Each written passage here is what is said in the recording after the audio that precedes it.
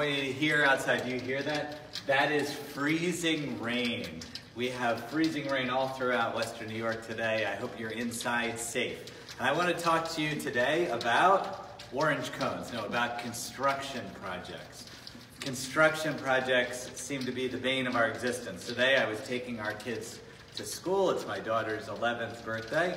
And lo and behold, our normal route to school is cut off because there's construction in the middle of the road. I have to veer it around, go this way and that way, and finally find my way to taking them to school.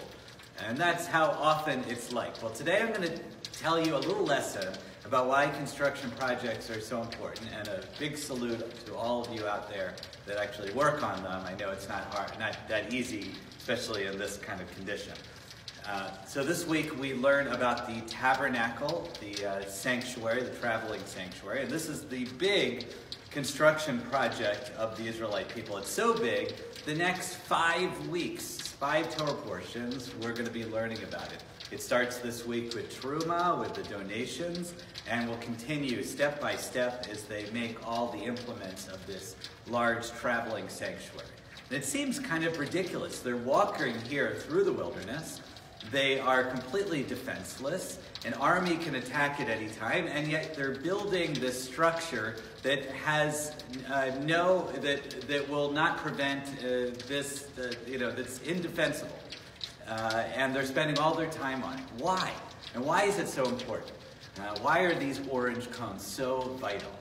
When I came to Buffalo, it was in a depressed state 10 years ago.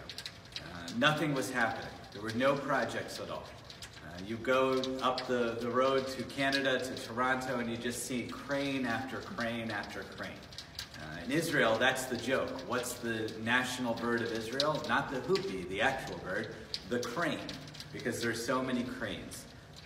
And now, 10 years later, there are construction projects all over, because that's what we need. It shows vitality. There's something about these orange cones, there's something about building something that makes human beings the best human beings that they can be. So next time you see one of these, or you have to go around a detour, or you see something going up, and maybe it's going to take years, know that without it, we have nothing. We need to keep building sanctuaries and tabernacles that don't necessarily have a specific purpose at protecting us from outsiders, but what they do is they make everything feel so much better. So have a great day, stay safe, and please don't slip. Take care. Shabbat Shalom.